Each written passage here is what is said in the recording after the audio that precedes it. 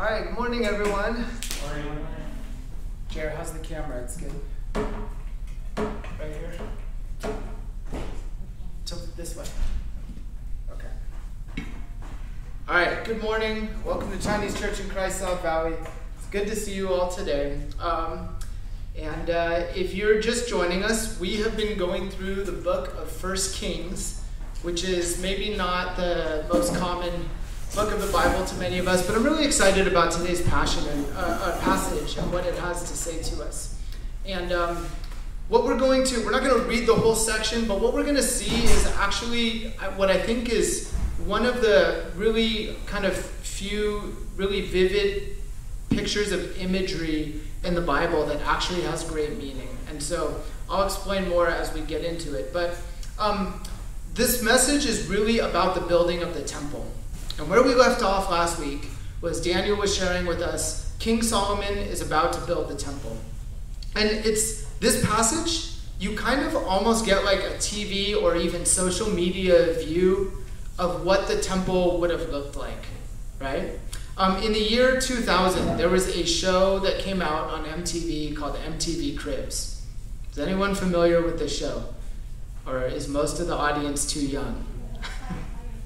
Sabrina's got it, all right. Someone versed in pop culture, I love it. If you've never heard of MTV Cribs, what it is it's a TV show where they would like take a look at lives of like rich and famous people's houses, right? So for different celebrities, they would go in and they would like take a like nice like kind of like tour of like how amazing like these giant rich houses look. There's probably a slide I had for this one that goes up there. I don't know whose house this is. It's like taken from a website with free photos, and it's somewhere in Spain, but it's like you kind of get this picture of a mansion, right? And it looks really nice. I realize on Instagram there's an account I follow that's just called Golf Clubhouses because I like enjoy playing golf, and so it's like, you know, if you just go to a normal small city-run course, it's going to be this old building that's like lacking resources. But like on this Instagram account, there's all of these like nice, beautiful buildings that people like to marvel at, right? And so the funny thing about the show, MTV Cribs, is sometimes there was even controversy because sometimes when the camera crews would come, people would actually take them to someone else's house that was like more expensive than theirs and with nicer features just to kind of show it off. And then there would be questions of like how legitimate it was. The reason this idea is really exciting to me is I feel like here at CCIC South Valley, for a long time, we had our version of MTV Cribs. And clearly I'm not talking about our building because our building is old. If you might see a spider running by your feet like while you're here, we already saw that during prayer meeting. But in 1999, Greg Robertson, one of our elders, he moved into this big giant house, like pretty close by church. Is the photo up there right now? Yeah. Of Greg? Okay, so that photo is like, I pulled it off of Greg's Facebook photos last night, but the photo is like it's his photo album of all the different, what he called exotic animals that visited his backyard, because he lived at the base of the foothills, not too far away, and if you've been to his old house, it was like, really, really incredible. So when he moved in, a lot of us in the youth group, we helped him move, and we were like, he was giving us a tour, and it felt like MTV Cribs. Like, he's got a tennis court with a basketball court on it. There's this pool here, and like there was this big giant room inside where he had a pool table, a foosball table, and like, you know, we would go over there for youth group and just hang out and have a great time, right? And then it's like the more like I went over there, the more you would discover like just how many rooms there were in the house. Like you didn't realize how big this house was. It actually belonged to one of the former San Francisco 49ers players. So it's like when we helped him move in, there was the San Francisco 49ers logo on the driveway, and eventually he paved over it. But if you're familiar with the famous like Christian song Big House by Audio Adrenaline, most of you are too young to get this, which is really, really sad to me, but that's okay. But like if you know the song, it talks about a big, big house with lots and lots of rooms, right? Our youngest member knows it. Thank you, Andrew. Like I saw him nod, okay. That means it's a very iconic song because it talks about how big the house is. And the premise is that in heaven, this is what it's like to enjoy the house of God, right? And like that house, Greg's house, it made it feel like the Audio Adrenaline song where it's like, big, big house, like it's the Robertson's house. Like, that's like really what like I would think about when we went there. And it was like all of us who got to tour it, it felt like MTV Cribs, right? Now, that was like, there was actually so much more to us experiencing, like getting to go over to Greg and Ginny's house. And I'll explain more about that as we get into the passage. But this passage of the Bible it's like the most photographic view of a building, a structure. And up to this point, there haven't been too many passages that go into this level of detail to describe something. There's a few, and I'll talk about that in a moment. But 1 Kings gives us this picture of the temple of God that Solomon built. And when we come to church to worship, not that our building's old, we can't upgrade it that much, because then we would have to address so many other things that we're out of code in, and so our parking lot's not big enough. There's all kinds of problems, right? Hopefully no one from the city department is listening to this right now over the internet. But what this shows us is there's something important about the place that we come to worship God. There's something important about it. And it was a big deal for King Solomon to now build this new and big and beautiful temple for the people of God. And so kind of the context to help us catch up to where we've been at in 1 Kings that will show us the importance of the temple of God, the place to worship him. What we've seen so far in the book of 1 Kings, we've seen a transition in Israel's kingship from King David to his son, King Solomon. It did not come without lots of problems because of just the multiple wives and multiple sons that David had that all were trying to seek their claim to the throne. But finally, King Solomon is crowned as king. And we've seen how Solomon received godly wisdom. He had this dream with God where God said, almost as if it was like a genie in a magic lamp, right? And Solomon asks God for his wisdom. And what we saw last week, Daniel took us through the passage where Solomon is beginning to establish his kingdom. He's putting the right people into place to be in positions of leadership so they could start building the temple. And so then today, we're going to see what happens when the temple is actually built and when it's completed and what that means for us. And we might think this big, giant building that David was building, in the middle of the kingdom of Israel, thousands of years ago, we might think that's a nice picture of history. But I really think it has great meaning for our lives today. And hopefully we can see that as we go through it. So we're going to see three things in this passage as we talk about the temple of God. We're going to see that the temple is a promise. The fact that Solomon got to build this temple, it shows how faithful God is to his people Israel. We'll see that. We'll talk about that. Secondly, we're going to see that the temple beauty, because it really kind of reminds us of what we might see if we ever watched MTV Cribs with all these big, beautiful pictures of this one dwelling place. We're going to see that this beauty reflects God.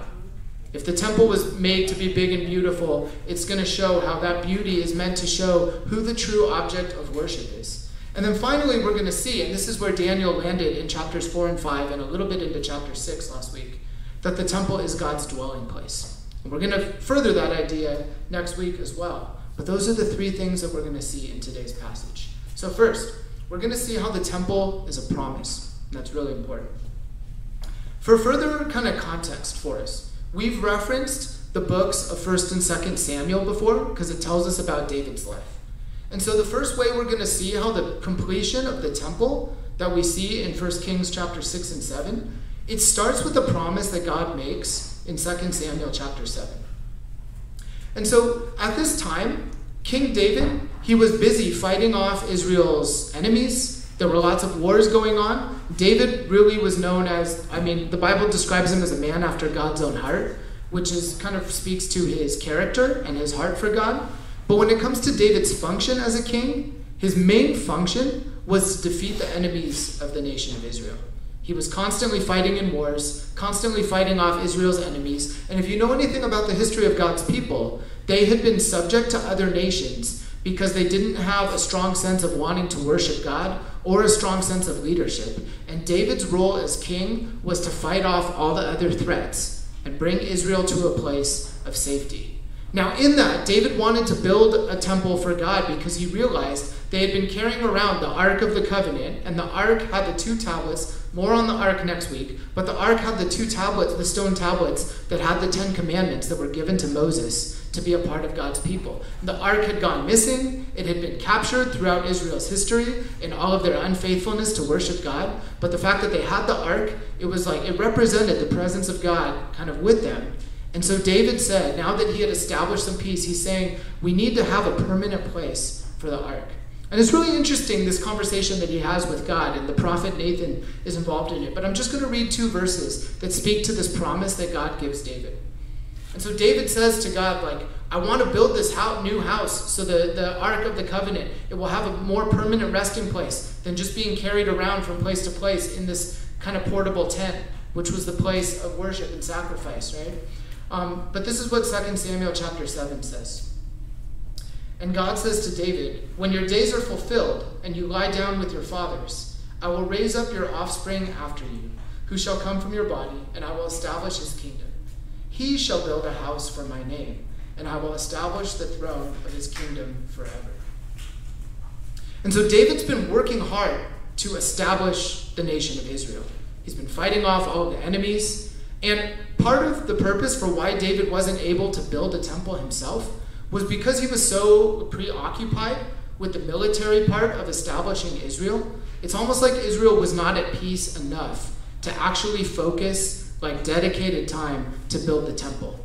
Especially the kind of temple that David knew would be honoring to God. And when you see the beauty and the detail of the temple, which we'll get into, you can see how there's no way he'd be able to do that at the same time while he's constantly fighting off Israel's enemies.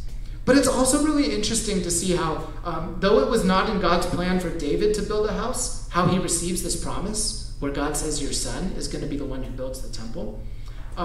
There's really 2 really kind of interesting reasons that go into this. One, of course, as I've been saying, it shows that there needed to be a greater time of peace for the establishment of the temple to kind of be the next step for the nation of Israel to be established as a nation. There needed to be more peace so they wouldn't be worried about building the temple at the same time while enemies might be attacking, right? But the other really cool thing about this promise that God gives David is David, out of a great place of motivation, says, God, I want to build you a house. I want to build a house so the Ark of the Covenant, the place where we worship, the place where we sacrifice, has a permanent place. The really cool thing about this covenant is it's a way where God is saying, I know you want to build a house, and that comes from great motivation. But the way my promise is going to work is let me show you how I will build a house for you. Which is kind of something David probably didn't think about as he's having this desire. And we're going to see at the end of 1 Kings 7 how this becomes a big deal. That the house of God, the temple of God, is finally built. And to see the role that King David played in it, even though it wasn't him building it, it was his son. So this is the promise that you see God giving David. And in the passages that we left off on that we finished with last Sunday, we kind of saw the whole purpose for the temple in 1 Kings chapter 6, verse 11, right? And these were the last 3 verses we read last Sunday, but I want to read them again. And so Solomon has begun building the temple. It's describing the exterior, the outside of the temple being built. But there's these 3 verses that are really powerful that kind of talk about the purpose of the temple that we read last week. And it says this starting in verse 11 of 1 Kings chapter 6. Now the word of the Lord came to Solomon. Concerning this house that you are building, if you will walk in my statutes and obey my rules and keep all my commandments and walk in them, then I will establish my word with you, which I spoke to David your father, and I will dwell among the children of Israel and will not forsake my people Israel. And it shows that we're going to get into this more, the whole purpose for why the temple was being built was that there would be an established place where God's people could go and worship. And it could be a reminder that God was with them, that the people of God could experience his presence. And so when we say that the temple is a promise, it comes from this promise that God made to David back in 2 Samuel chapter 7. But verse 14, though it's very short, and though it's meant to be a piece of narration, a story marker, this is actually a really profound verse when you consider all the history. And verse 14 says, so Solomon built the house and finished it. There had never been a temple built for the purpose of worshiping God up to this point in Israel's history. And if you think about the history of God's people, everything that they had been through, beginning with Abraham, right? Leaving his people, getting this promise from God. I'll say more about that in just a moment. But you see how God's people had been wandering, had gone through different things. They had been enslaved by the nation of Egypt. God had delivered them from Egypt when they crossed through the Red Sea. But then inevitably, they would fall back into worshiping other gods and forgetting about God. And while after escaping from Egypt, they developed the tabernacle, which was the tent that was home to the Ark of the Covenant and the tablets with the 10 Commandments. It was really a temporary place to be able to conduct worship and sacrifice in the way that God had laid out for his people. But there had never been anything so established as the temple. Years and years and years of Israel fearing, am I going to live another day because the nations around us are more powerful? Finally, at long last, God gave them a king, King David, who could fight off all of the threats and bring them to a time of peace and bring them to a time of being established where they could finally build the temple of God. It's one verse, it's part of the story, but this is thousands of years of Israel's history of wandering and trying to worship God but failing, and then finally they're at a place where they are at peace and God helps them establish a permanent place of worship that would be very meaningful. Now, unfortunately, spoiler alert for future First Kings sermons, this period of actual prosperity doesn't last very long because the people of Israel will slip back into worshiping other gods very soon. And unfortunately, that's the case. But this passage is meant to show us that God is faithful to his promise. He promised in a previous generation to King David, you will be able to build a house, but you're not going to be the one who builds it. It's going to be your son. But now that Solomon has completed it, it shows all the years that God has been present with his people. And that's the last verse we left off with. The whole purpose of building the temple was it was a place where God's people would be able to remember the presence of God with them. And though it doesn't last for long in the big picture of 1 Kings, this is such an important moment for the people of Israel. It's one more way where it shows God is faithful to his promises. And if you think about the promises that God has made to his people before, leading up to this point in the Bible, you saw Abraham, who was given the promise that though he was close to 100 years old and there was no human way that him and his wife would actually have offspring, God says, look up at the stars and count them. That's how many offspring you're going to have. And God actually makes it happen. Even though Abraham is there's no way this could possibly come true. And his wife is even more, they come up with their own way to try to have kids, outside of their marriage. And that, that's their human plan. It doesn't go well, but it shows that God is eventually faithful to his promise. And then when God gives Moses the 10 Commandments, it's a way that it has a permanent kind of governance over his people of how to live, long beyond just when Moses was alive and leading God's people. So you see promises that God has made and his faithfulness throughout the entire history of God's people.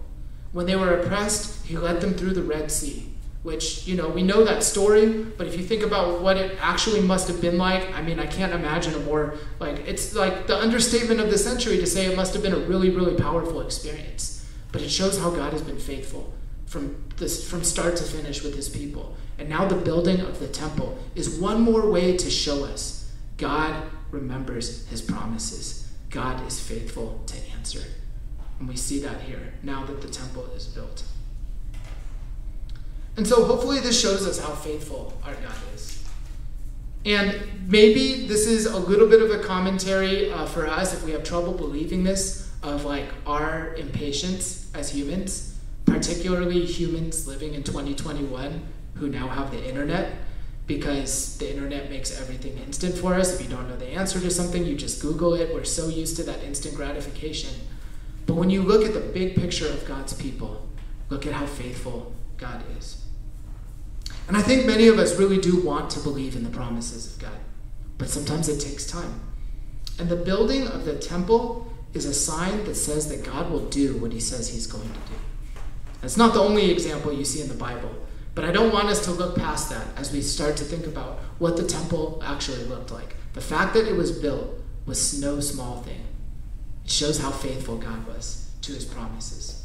God's people have had all kinds of ups and downs, but God never fails to be faithful. And we have a lot of ups and downs in our lives as well. But hopefully we can see in the big picture how faithful our God is in answering his promises.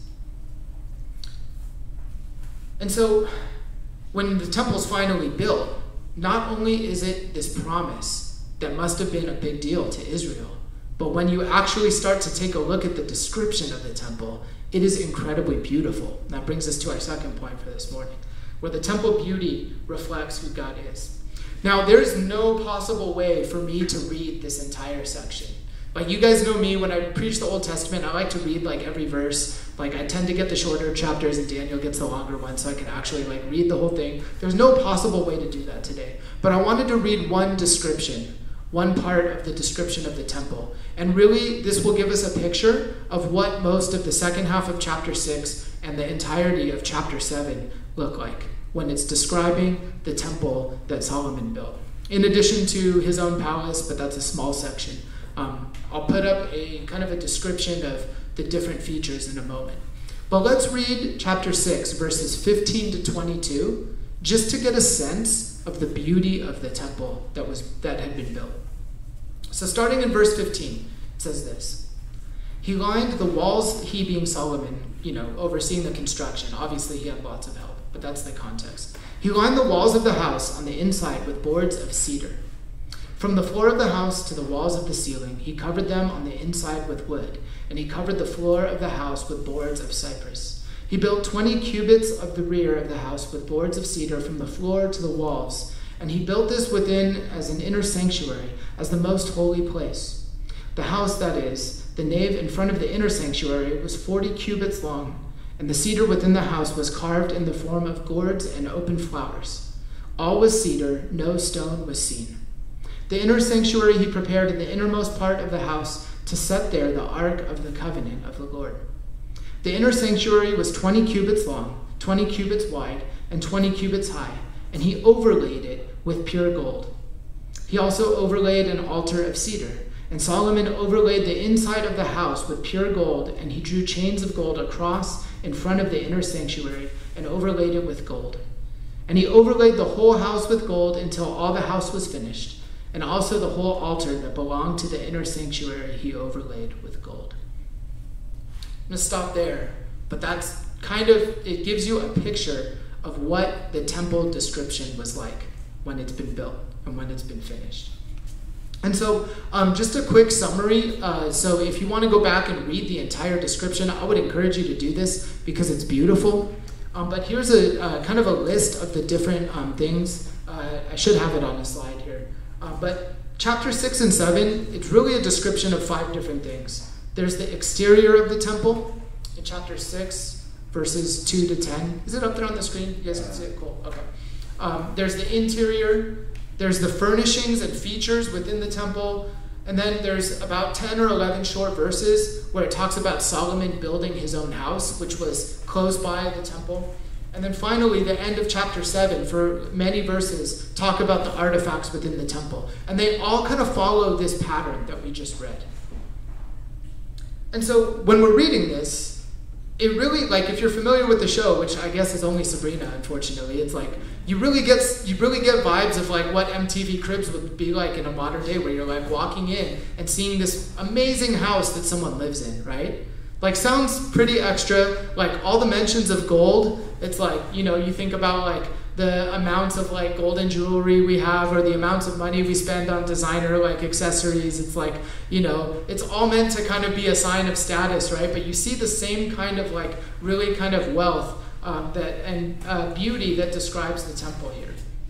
Like, it talks about the floors of cedar. A cubit is like 1.5 feet. So when it says it's like 20 cubits long, it's like, that's pretty long. It's like 30 feet of like hardwood floors. Like, if you're about to buy a house, which is probably maybe almost none of you that are sitting here listening, because you either have bought a house already or you're many, many years away from it, which is fine. It's like, you'll learn that like hardwood floors are desirable over like carpet in a lot of ways. I actually like carpet because I think it's more comfortable walking around. But like, it's more of a sign of like, man, I'm a big baller if I have like hardwood floors, right?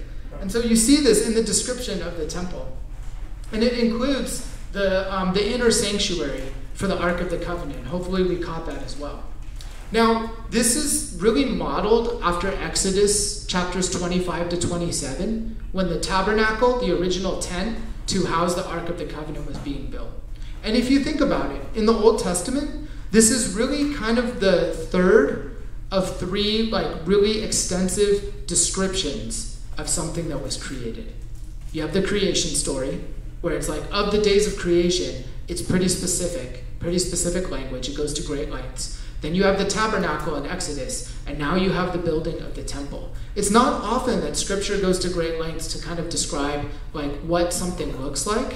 I mean, there's a lot of narration, there's a lot of the history, but this is 2 chapters describing the beauty of the temple of God, right? You heard about the inlaid with gold. Where's Daniel's guitar? Do you have the abalone inlay in there, or no? Oh man, peasant. Okay, no. Greg's guitar had the abalone inlay. I don't even know what it does functionally. Maybe it's just a sign of status within a guitar. But it's when I see all of the passages that says overlaid with gold, you get a sense of just how much gold there was in the temple that Solomon was building here. Now, I think what this shows us is the beauty of the temple, and how descriptive this passage is. It's meant to reflect the beauty of God.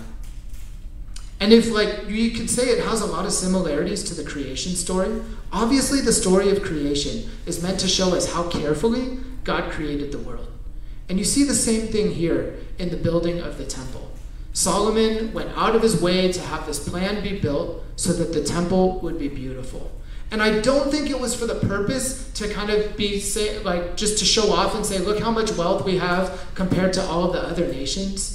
You get the sense when you read this within the context that this is really a positive description of what the temple looked like. And when people would walk in, they would say, wow, it is a beautiful thing that we have this nice place where we can worship God. But it also reflected all the years of God's faithfulness that we've already talked about, right? And so that shows us that God is not only just a God of order, a God who creates things, but he's also a God of beauty. And you see this on display with the temple. We don't have time to read every single passage, like I said, but there's certain of the artifacts and the furnishings within the temple. You see a lot of mentions of cherubim, which is kind of artifacts or sculptures of angels, to kind of represent this is the connection that God has with the divine, that he's ultimate over all of it, that there are all these nice, beautiful statues of angels. It shows that they are a part of this place of worship, but ultimately, if the temple is the place to worship him, that he's over all of it, that he's in control of all of it.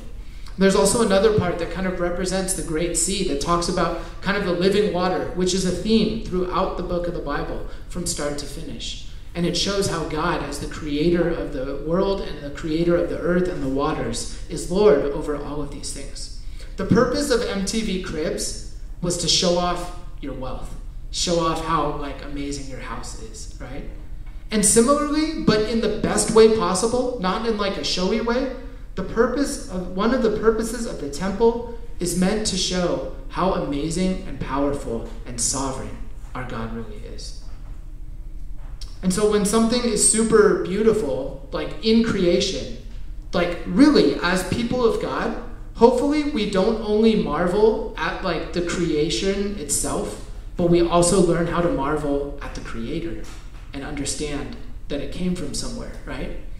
And the older I get, I try to appreciate this when I see something really amazing that's kind of out of the ordinary. When I see beautiful created things, I'm trying to let that lead my mind to think about God as the creator.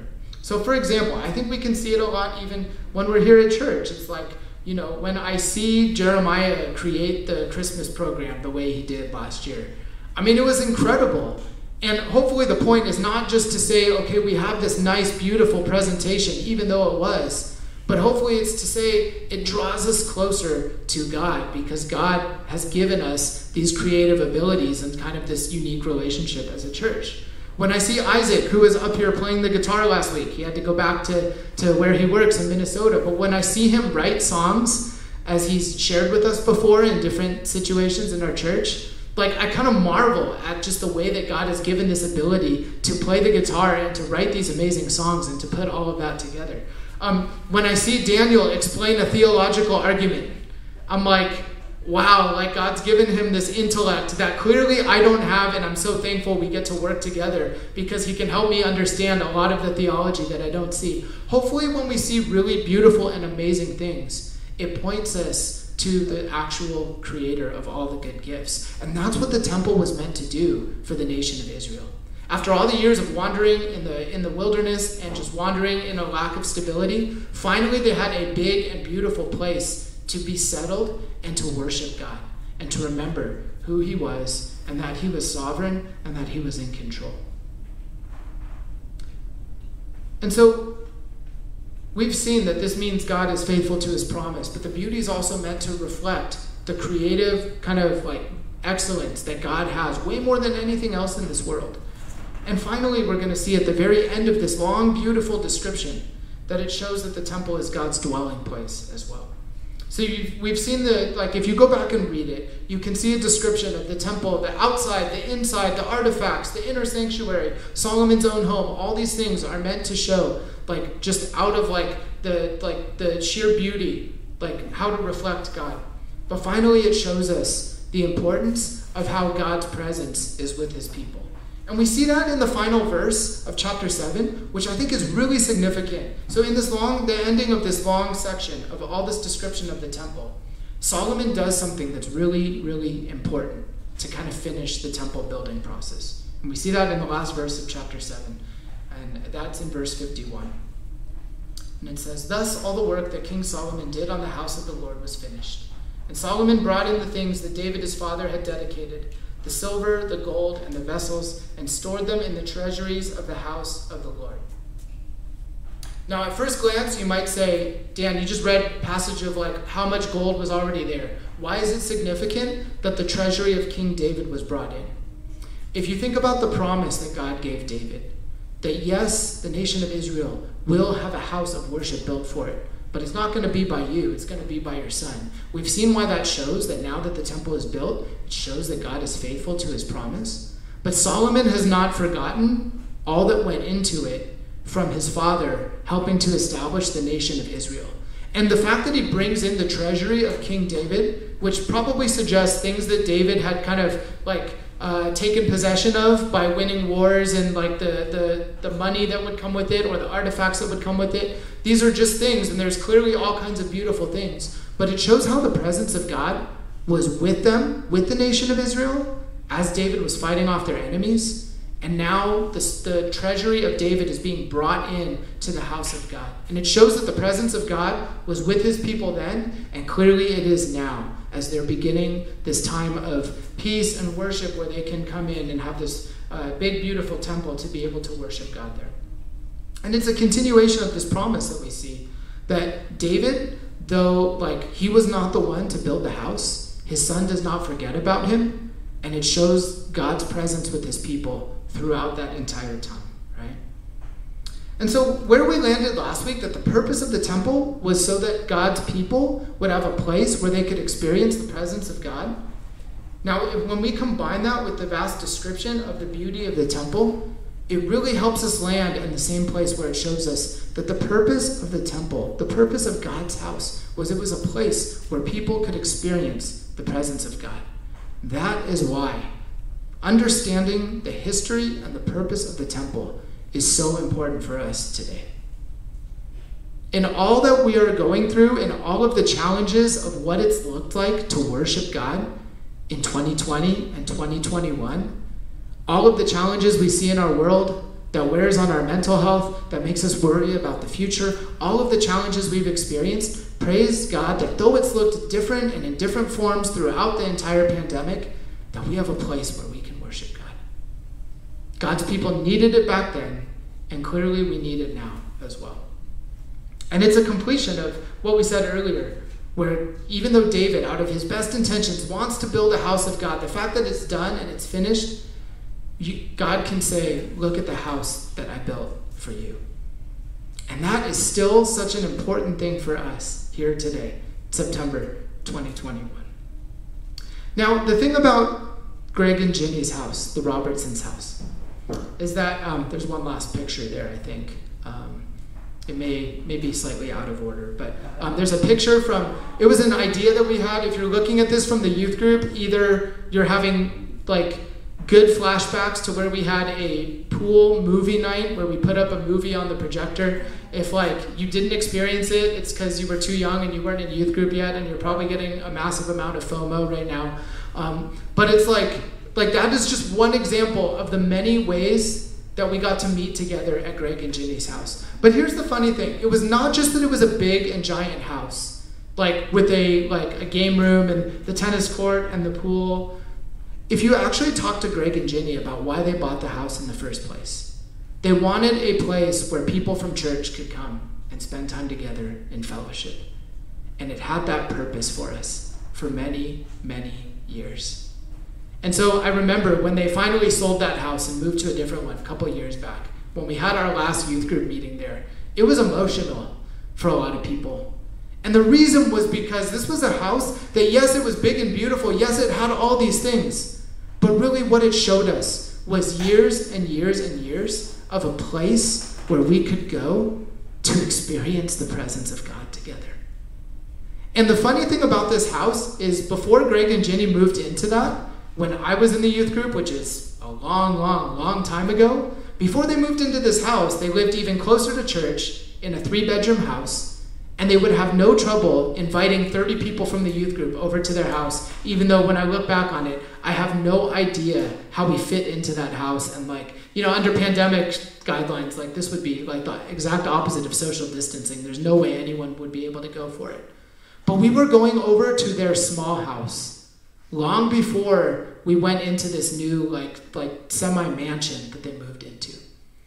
And it shows us that the ultimate purpose of being with them was not because of the beauty of the house, but it was because of the fact that we would experience the love of God from meeting together. And all the years that Greg and Ginny would feed us food and feed us spiritual food as well by trying to teach us the Bible, regardless of where they lived in. Now, that might be a big difference in terms of the size of the house. But that kind of gives us a picture of the importance of the temple as we understand the temple from start to finish in the Bible today. And so the temple was important because we saw that it was the fulfillment of God's promise to David, that he was faithful and that he was true. And it also showed the cosmic significance of God being creator and God being sovereign, and this sacred space where people could experience him. But when we think about what the temple means for us today, the way that the biblical history has kind of taken a turn gives us a new picture of why it was such a blessing for us to go over to either house that Greg and Ginny had. And you see that in the first song that we sang this morning. I had no idea Daniel was going to pick this song. It's pretty cool. He did know the passage, so there's that. But it's the fact that it says, "You tore the veil." It is speaking of the temple curtain that was torn when Jesus died on the cross. And that might seem like curtains can tear, right? Not a curtain the size that existed in the temple in Jerusalem. Not without you would probably have to have a massive amount of tools to be able to rip through how thick the curtain was. And yet it showed that something supernatural took place when Jesus died on the cross for the sins of this world. We see that in Luke chapter 23. And it says this as a description, as Jesus is dying on the cross. It says, "It was now about the 6th hour, and there was darkness over the whole land until the 9th hour, when the sun's light failed, and the curtain of the temple was torn in two. Then Jesus, calling out with a loud voice, said, 'Father, into your hands I commit my spirit.' And having said this, he breathed his last."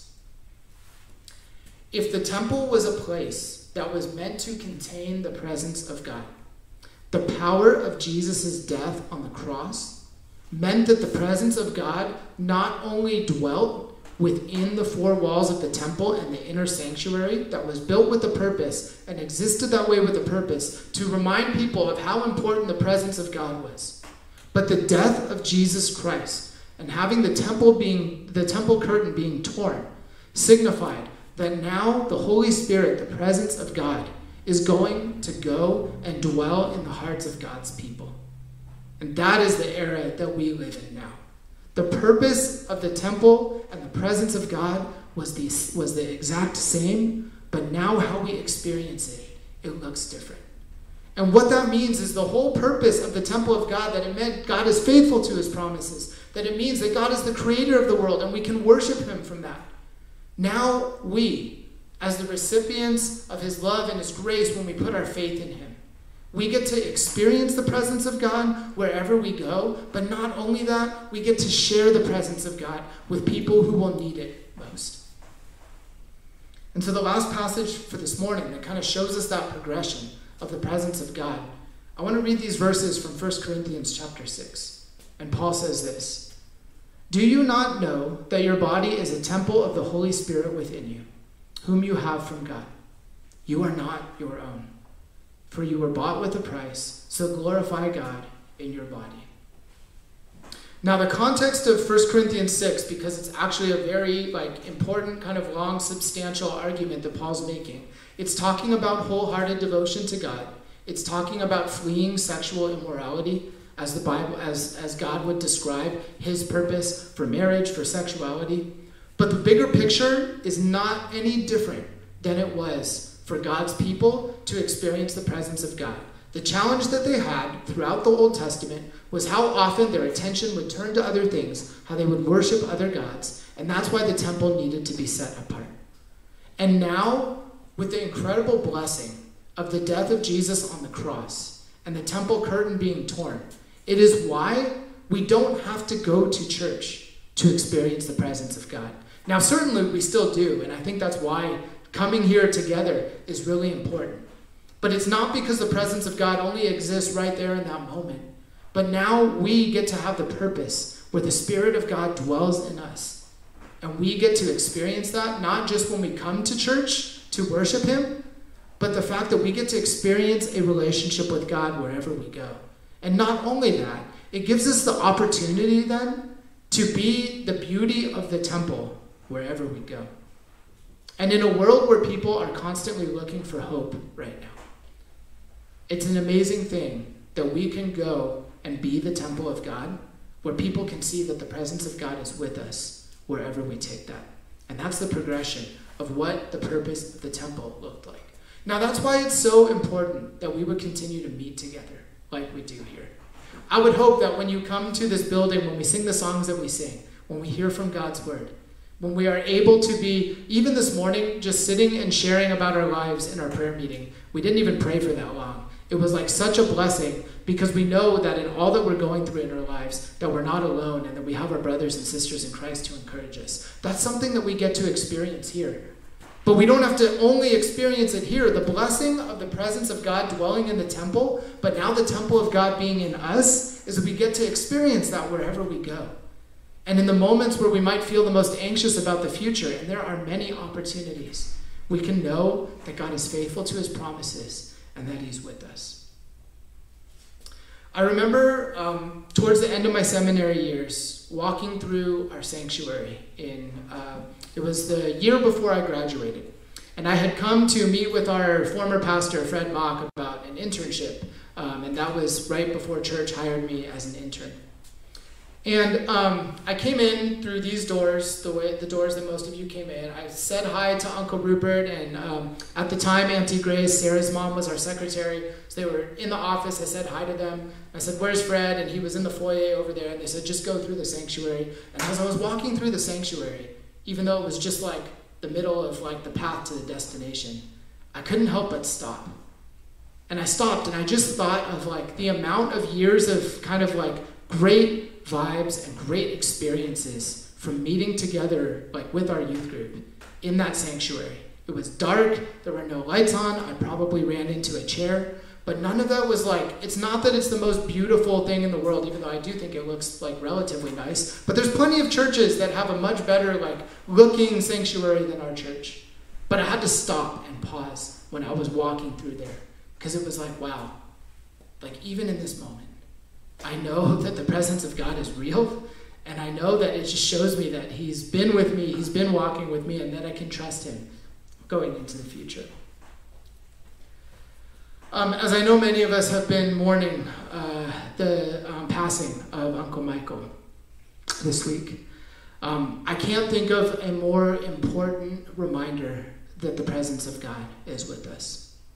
And as we've endured different tragedies in our church over the past several years, it's a challenge to remember what presence of God really looks like. But it's also an opportunity to remember that though we are incredibly heartbroken at losing someone who meant so much to us, we can know that he is experiencing the ultimate presence of God right now. And that's why it's so important that we understand the purpose of the temple and the purpose of God's presence, so that we can know that the presence of God is something that's real and something that can help us in everything that we're going through as we navigate this really crazy, weird time that we live in. And so I pray that, like, as we think about what the temple of God, what the house of God is meant to represent, that this would be a place where we could come together and worship, but recognize that worship doesn't just have to stop when we leave from here. But to know that now, living in the era that we do, the Holy Spirit era, that we are able to experience presence of God, not just when we're in this room, not just when we're on this property, but because of God's faithfulness and his promise to us. Amen? Let's pray. God, we thank you for your word. God, we also thank you that you have created this place, a house of worship for us. To be able to experience your presence, to be able to see how you love us and how you are faithful to us. God, I know in the short term we can lose sight of just how secure we are within your promises, that you will never leave us, that you will never forsake us. And Lord, in the moments where that is hard to believe, God, I pray that whether it be through the body of Christ, whether it comes from being here in this building physically, or if it comes from hearing your voice in the quietness of our hearts or through another brother and sister in Christ, that we would have, God, picture after picture of how beautiful it is that we have a relationship with you, and how you will not withhold your presence from us. So God, I pray that we would go looking for it. And I pray that also, God, that for people who are just really struggling and in a place of a real lack of hope, that you would be able to use us as your people to be able to show that there is a peace like no other from experiencing the presence of God. And Lord, that, God, people who don't know you could come to see that there is a God in this world that isn't just impersonal, but that he's loving and that he's good and that he wants to dwell among us. So God, we just thank you for these truths, and I pray that they will be encouraging for our hearts and all that we're experiencing this morning. We love you. We pray this in Jesus' name.